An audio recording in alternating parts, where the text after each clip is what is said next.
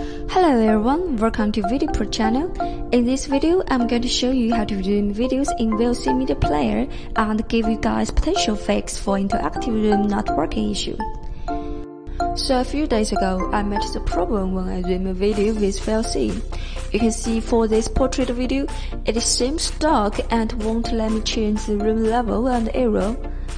I know a lot of VLC users have the same problem with me, and luckily we run some tests and figure out a solution to fix it. So if you want to know how, keep watching. First, let's see how to zoom videos in VLC. Here we open the video file with VLC Media Player.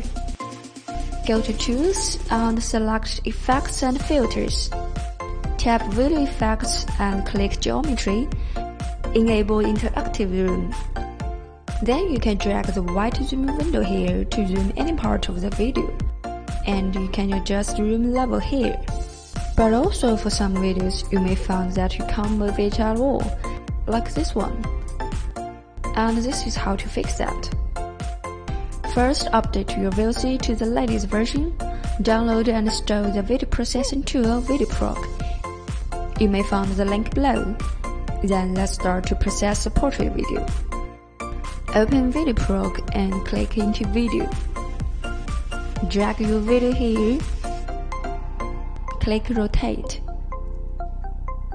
Then tap Rotate Right. Click Done.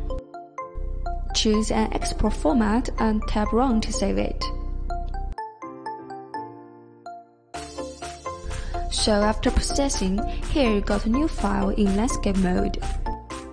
Clear the list from VideoProg.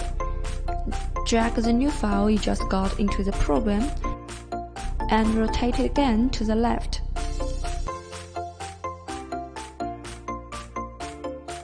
I'll name it Processed Video File. Export the file.